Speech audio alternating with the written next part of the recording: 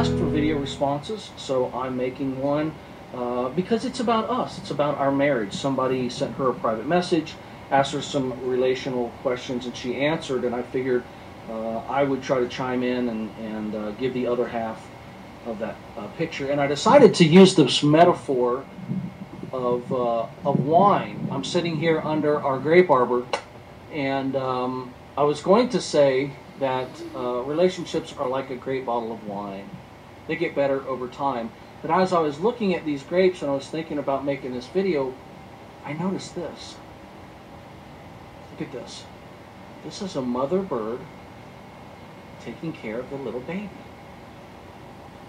Looks like the nest has fallen through. The baby is either sick or just hasn't flown yet. You know, and the mother's just sitting right there. I mean, it's maybe 10 inches away from my fingers, and I don't really want to disturb them. But that's what relationships are really about right there. Sacrifice. If you are willing to sacrifice yourself, if you are willing to really take, you know, the relationship covenant, you know, the flesh of my flesh, bone of my bone, the, you know, we're going to become one. If you take that seriously, you can make a relationship work. A lot of people have separate checking accounts and separate lives, and they just kind of live together, and then they wonder why they grow apart. My wife and I have been separated twice in our marriage, so this is no bullshit, you know, lovey-dovey honeymoon. I'm keeping it real. The reason that we separated a couple of times, other than all the personal stuff which I'm not going to get into, is that we started living separate lives. My wife started doing things outside of our marriage. I have struggled with doing things outside of our marriage, and I'm not talking about sexual stuff. I'm saying just like, you know, involved in my own life and in my own head, her involved in her own life and her own head. The things about my life that are destructive to me and to relationships that I was giving them too much time. The things in her life that are broken about her, that, you know, she was spinning out of control with some of her issues.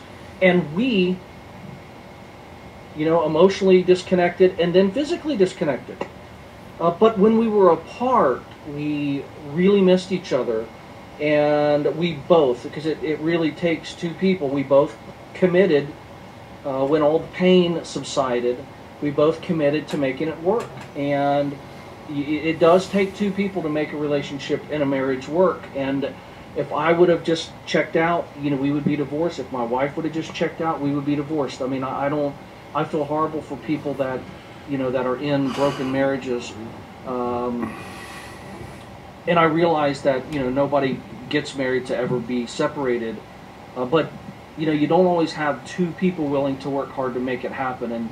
And you know, my wife is much more sacrificial than I am, to be honest. She gives more than I do. And I always find myself kind of playing catch up and feeling very inadequate as a husband, because she's such a good wife. Now, she's had her problems, but very few of her problems have been about our marriage. They've really been about her own personal demons and her own struggles.